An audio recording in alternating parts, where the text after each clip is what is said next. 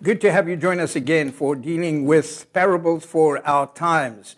Different object lessons are very, very important if you're trying to explain difficult concepts.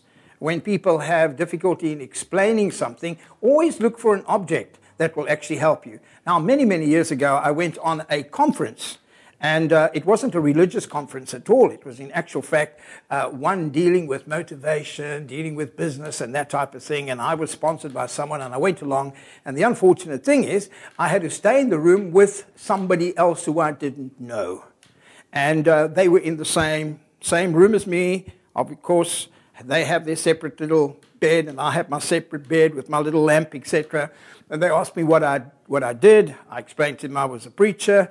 And then the person actually asked me a question about the Trinity. Now, in our previous talk, we actually have a look at the egg static, the egg illustration. So there I was. I couldn't get a boiled egg out to try to explain to the guy the Trinity. And I looked at the wardrobe, and hanging on the wardrobe was a clothes hanger. There we go. And that gave me a wonderful object lesson. Because if I'd use a sort of verbiage or verbal rhetoric, the guy would have had difficulty in understanding me. So I went and took the hanger. I took my jacket off and showed him the hanger. And I said to him, this hanger, how many hangers have we got here? He said, well, we've got the one hanger, right? The other hanger's up there, but what are you looking at? One hanger. But how many points to this hanger? There we go. 1 point, another point. 3 different dimensions to this one hanger. Wonderful illustration again about the triune makeup of an individual. Body, soul, spirit. Father, Son, Holy Spirit. Designed and made in the very image of God. Many people say, well, God must be an ugly person because when I look in the mirror and I'm made in his image, I'm not too good looking. So we can actually think that God looks like us. Well, when the Bible speaks of the image being made in the image of God, it's got to do with a lot of other characteristics. Getting back to the hanger, I went on to explain to this guy that this point is not this point, and this point is not that point. So I've got A, I've got B, and I've got C. Now, B is not C, and C is not A, and neither is AB. But yet, together, A, B, and C, they make up one triangle, one clothing hanger. Now, when we refer to God, we must remember that often we try to think in terms of only either God the Father, or God the Holy Spirit, or God the Son, Jesus Christ.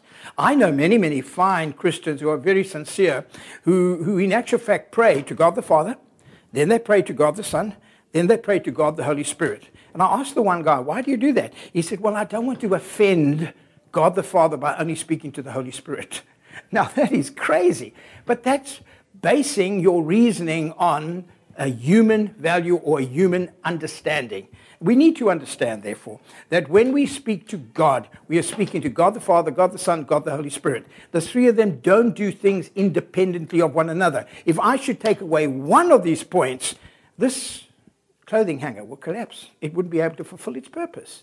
And therefore, there are 3 parts to this hanger, as there are 3 parts to the very essence and the makeup of Almighty God, Father, Son, and Holy Spirit.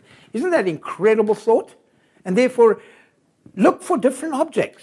You don't need the egg, you don't need the shoes, you don't need a hanger. You can look for any object and turn it into a means of conversing at a level in which those that you are trying to share truths with will understand. And therefore, sometimes it's important that even when you speak to adults, you speak to them as if you are speaking to an innocent child. Now, you don't speak down to them to insult their intelligence, but sometimes the object lesson is going to remain with them in their minds a lot longer than words. Because with words, you hear it and you can forget it. But with an object lesson, you hear the lesson and you also see it. It has an audible and also a visual component that actually makes it entrenched within the person's mind.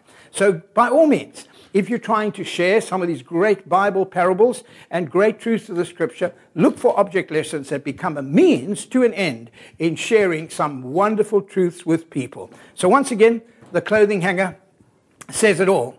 And I trust that you would have learned through this object lesson something that will be beneficial in your conversation with those that you care for. Thank you very much.